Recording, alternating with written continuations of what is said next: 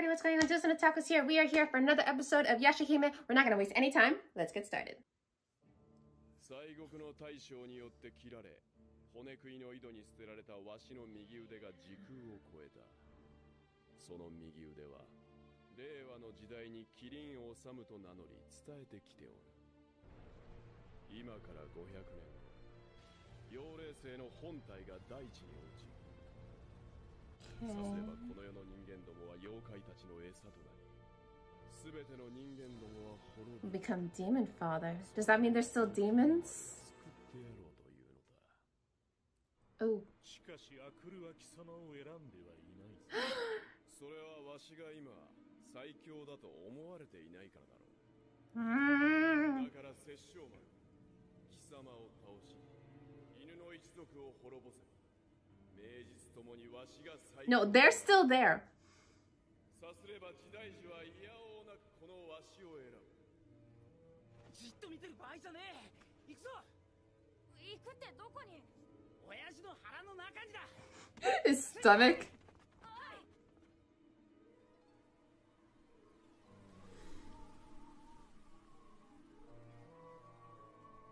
Shishomaru.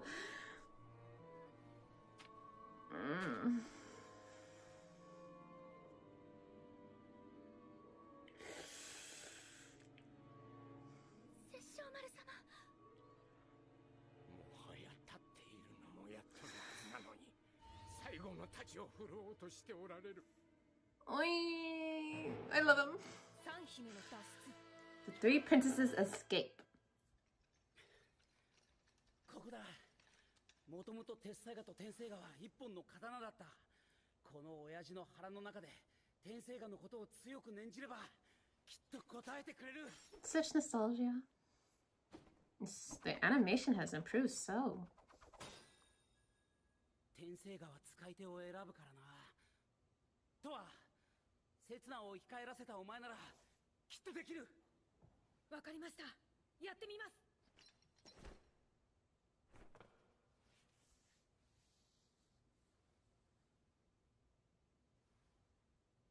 心の中で念じる天星画を。父ちゃん頑張って。頑張れ。お前なら絶対やる。 Let her concentrate. 力を信じろ。ありがとう。大丈夫。任せて。天星画。天星画。天星画。 It's near Shishomaru's side. Oh, it's working. Is it working?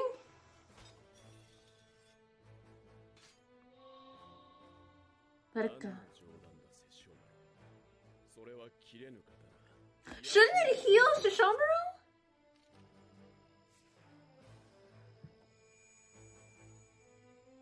It's working! It's working! 天星画。来てくれ。天星画。な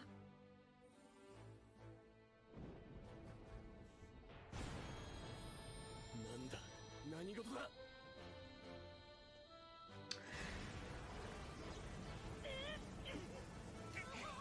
そのまま電池つけるんだ。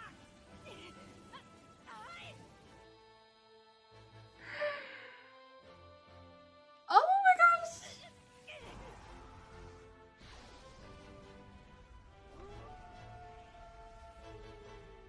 That's Toga.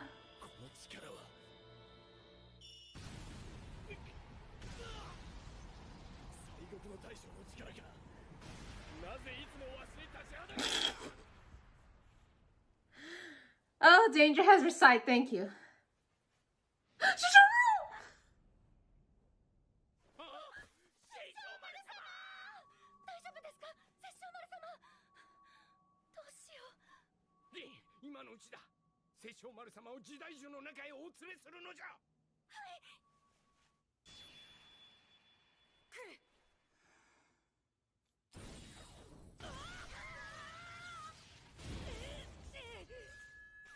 It worked! 天星画。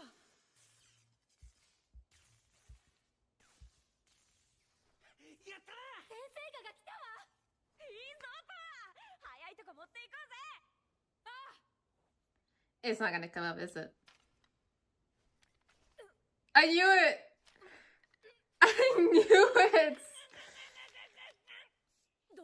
とは抜けない。びくともしない。犬夜叉、天聖画をゴズとメズのところまで持っていかないと。ああ、門は開かねえ。やべえ、頑張ってくれ。 Somebody else try.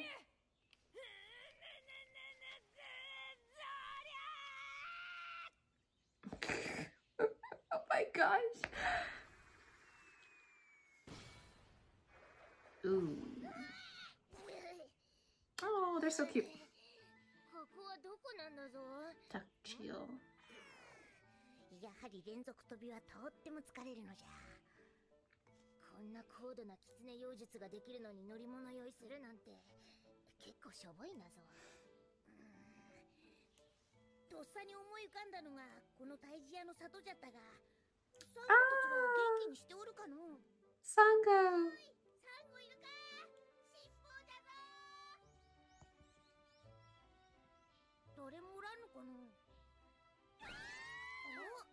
尻尾だ。Ah, the twins. お元気でしたか。金魚か。お懐かしい。狐妖術の試験はどうですか。好きな女の子とかできた。というかかっこいい狐男子。 Some things never change. なんか思いっきりもてあそばれてるんだぞ。 Oh my gosh. They did that when they were babies.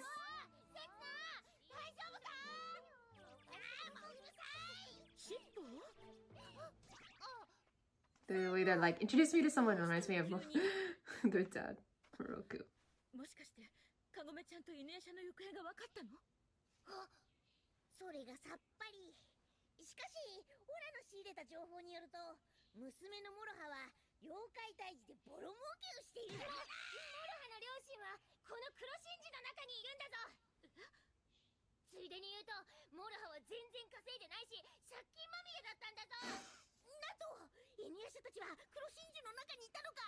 そうなんだぞ。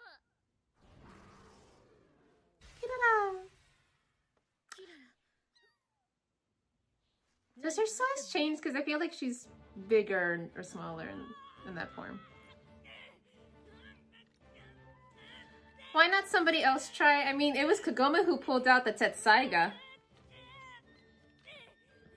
Maybe Kagome has to pull them both out? I don't know. She's the only full human there. The others are half or a quarter.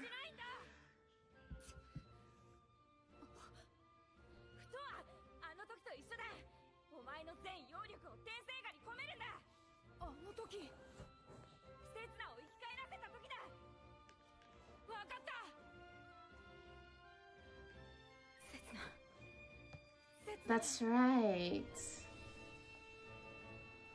So for Tetsaiga, only a full human can take it out, and Tenseiga only a full demon?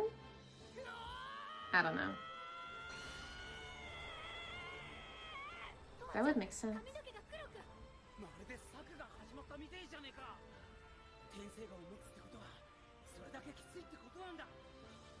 私を生き返らせるためにあんなに苦しい思いを。 Help her!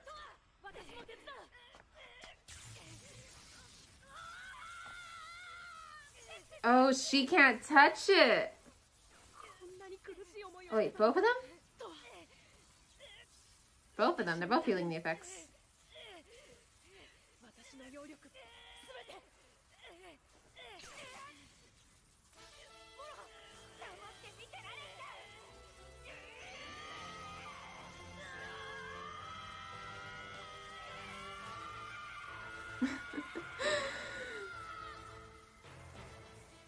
It wasn't this dramatic when they tried to pull that Sega out.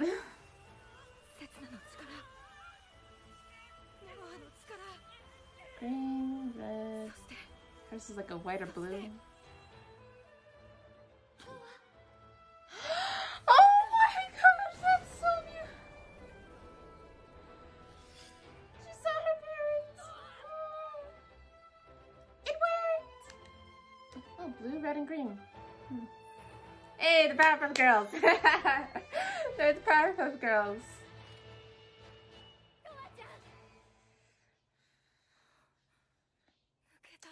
That transition, that was beautiful. With her hair. 手伝ってくれてありがとう。みんな大丈夫？はい。よし、じゃあこっから出るとするか。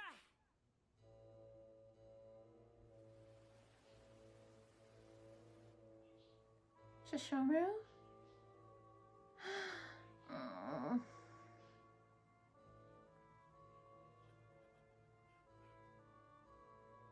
殺生丸様。おお、なんということじゃ。このままでは白が奪われ、殺生丸様の命が。 Not even the Tenseiga can bring him back? トアはきっとここに来てくれます。なぜそう言い切れる？天聖ガはトアを呼びに行ってくれたんです。はあ？信じよう茶剣様。トアを、天聖ガを。それじゃあその黒真珠の中にカゴメちゃんたちが閉じ込められてるのね。そうなんだぞ。キリン丸は犬夜叉たちの命を狙ってるんだぞ。 See, now Kirara looks bigger. 母上、とうとうあれを使わなきゃならない時が来てしまったみたいだね。 Use what? あなたたちと力を合わせて作った漆黒の飛来骨を。私は王子様を呼びに行ってくる。あなたたちは琥珀と翡翠に連絡を。はい。オラはゴズとメズの門で犬夜叉を待つ。俺も連れて行ってくださいだぞ。お安いご用じゃ。行くぞ。騎士の妖術吹き本番。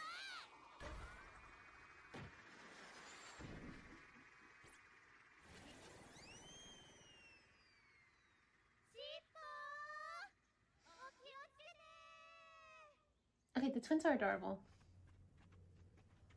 And they look like twins, unlike these two. Oh. Well, each twins are different.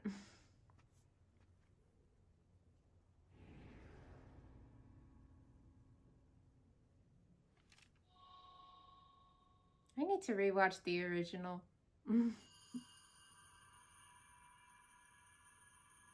Really? That's it? よし、門はこの橋の先だ。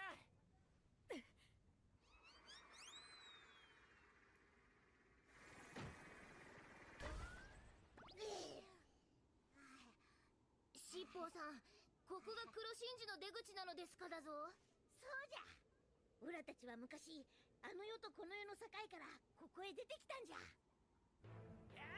ゴズメス、ここに天聖火がある。とっとと俺たちを通しやがれ。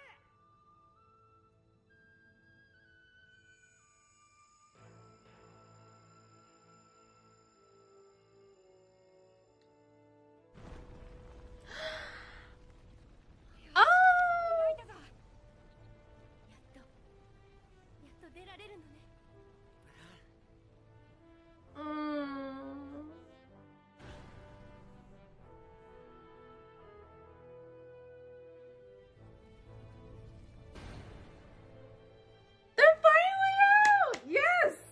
Yes! 天聖ガ、ありがとうございました。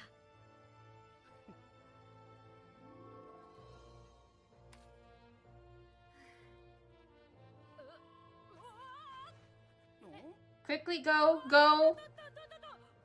どうしたとは。天聖ガが早く来いって言ってるみたいなんだ。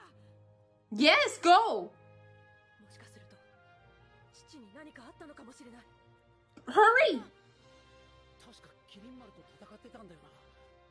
もたもたしてる場合じゃねえ。行くぞ。Aww. Inuyasha's worried. 大丈夫か。犬夜叉、カゴメ。おお、なんだ、尻尾じゃねえか。スポーちゃん、カゴメ無事か。ってなんで俺への心配はないしか。当たり前じゃ。竹千代、俺は懸命にこの黒真珠を守ったんだぞ。キリン丸が襲ってきて大変だったんだぞ。そっかそっか。よくやったな、竹千代。Oh. まったく、こんなもんのために俺とカゴメは。その中にはお父さんのお墓があるのよ。もう墓参りは秋焼きで。捨てるな。モロハ？親父とおふくろはその中に14年間もいたんだろ。だったら私にとっても大切な思いが詰まってる。モロハ。こうやってばあちゃんの紅の中に墓の黒真珠を入れてやればじいちゃんもきっと喜んでると思う。優しい子ね。 how's that gonna モロ happen? ハは。そうかな。よし、しっぽ。骨食いの井戸に連れてけ。は？早くしろ。時間がねえんだ。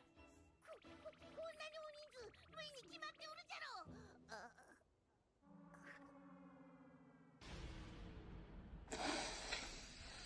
Oh, they're all. この断りづらい雰囲気は。師匠、お願いします。こうなったらやけくそじゃ。キツネ妖術。 I love that. They're all so serious. They're all worried about Shishomaru. I love it.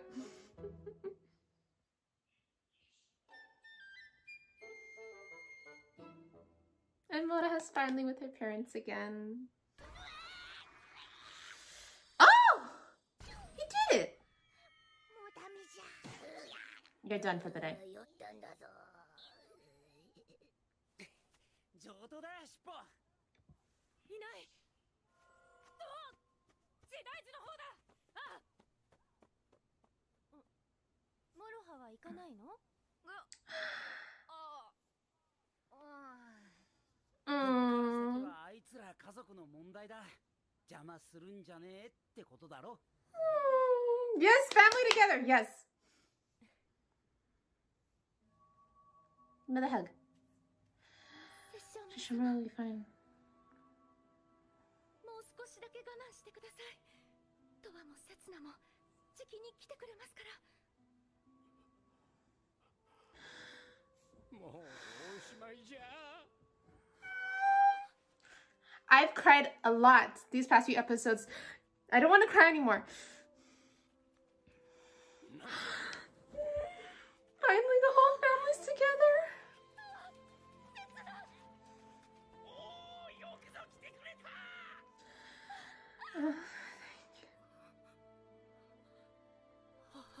I know you want to hug, but save Shishomaru first.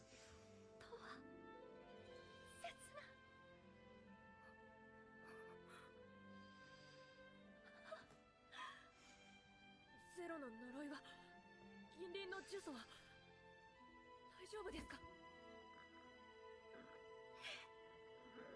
話は後じゃ。 Yes, talk later. Oh, you barely noticed him. の容器に白がすべて奪われて死んでしまう。休養魂で容器を吸い取るのじゃ。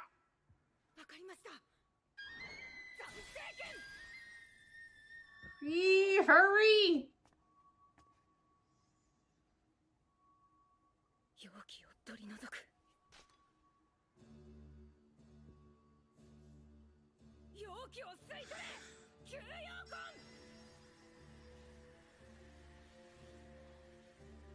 But will it have a... Will there be a side effect? Will it be too much to handle? It's affecting her. どうしたと？苦しい。まるで体力が吸われていくようだ。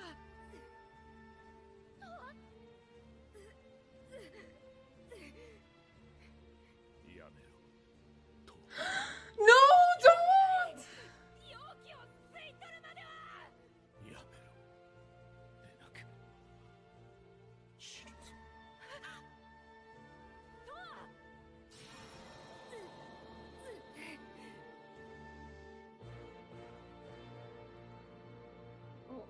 What's going on? I thought it'd be a bit more dramatic. What's going on? おお、容器を全部吸い取ったぞ。 No. What? Something else? If he dies, can she revive him with Tenseiga. What's going on? Tenseiga? Toa? どうしたと。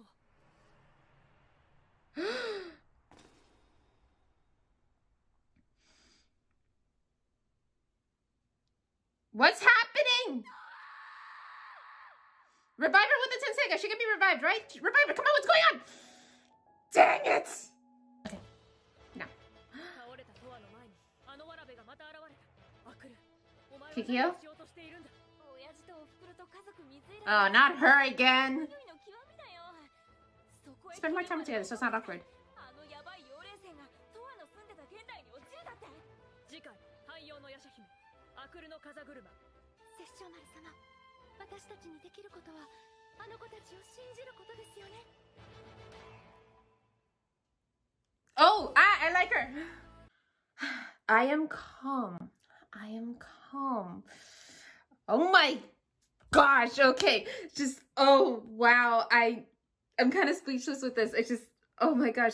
A lot of things happening right now. My biggest concern, of course, is right now, Sesshomaru and Toa. We don't know what's going on with them. But very quickly, I'm so happy that Inuyasha and Kagome are finally back in the real world. They're finally among the living with their daughter. And I know Mora has said that it was awkward being with them, but spend more time together so it's less awkward, okay? I mean, spending time with family is always awkward, but then you always break the first barrier and it gets more comfortable afterwards. But family's weird. Anyway, but oh my gosh, just I don't want Sesshomaru to die, but if something were to happen to them, I feel like maybe Setsuna can use the Tenseiga. I mean, she was able to help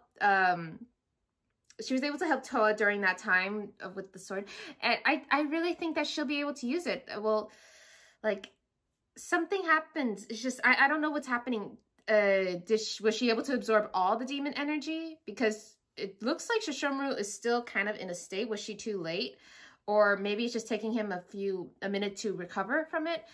So will he be able to revive Toa? Because again, remember, so far the only one who has been revived at this moment was first she's been revived. Rin has been revived before. We know that. And Setsuna has been revived, so she dies, she cannot be revived again. So, but Toa, as far as we know, has not been revived once, and the same with Sesshomaru. So does that mean that Setsuna can bring both or either one back, depending on the situation? That I really think that is possible, because again, they're twins, and although they're twins and they have different abilities and personalities, like earlier in the series, we saw that one had like Setsuna has Sesshomaru's poison, but Toa doesn't, something like that. But I still think that since they're both the daughters of Sesshomaru, that they should have the ability to use the Tenseiga. But then again, Toga only let Sesshomaru have the Tenseiga and Inuyasha the Tenseiga. But still, these two are full-blooded siblings, so who knows? We'll see what happens. But again, pretty sure there's a bunch of demon magic that goes into it as well. But my gosh, we're going to see... I'm really excited for the next episode. I'm not excited to see that annoying, spoiled little princess brat. I hate her so much. She's only there for the comedic relief. But it looks like we're going to see a lot more characters. We're going to see Kirinmaru again. We're going to see Riku. We're going to see... Kirimaru's daughter, I forgot her name. I'm gonna remember it after this video. I know I am. But we're gonna see her again. We're gonna see Sesshomaru's mother. I love her. She is awesome. She only gets so little screen time, but I want to see more of her because there's so much more we don't know. We probably know more about Toga than we do about her. It's just I'm really curious about her, and I'm kind of interested to see the emotions that'll play out with her as well, if we get to see that, because she's very stoic like Sesshomaru, but we've been seeing Sesshomaru evolve more, like with his personality a bit, so he's showing to be more caring to others, but also we get to see she's gone through so much. I mean, her husband, she was married, well her mate or whatever, she is the mother of Sesshomaru. Her mate was Toga Inu Taisho. He gets around. Who is yeah, so I'm kind of interested, like maybe we get to see a bit more of a backstory between them. I want to see more of a backstory of when Shosharu was little. I want to see more of Shosharu's backstory. I know this is all about the girls, his daughters, but come on, can't we have a little flashback about that? I mean, we got that with Inuyasha a few times throughout the series, but I want to know more about Shosharu. It's always the stoic characters we want to know more about that we don't know much about, because they make them more interesting, the mysterious aspect between it. But I'm mostly saying that because Shosharu is he's my all-time favorite character in the show. So he's probably like my #1 husbando if I had to choose between all the series. I don't know about that. I gotta make a video about my top 10 husbands. Here's one of them. So that's all I have to say about this episode. I'm really excited to see what happens in the next episode, and I will be back next time for another Yashahime reaction video, guys. Okay, guys? Bye.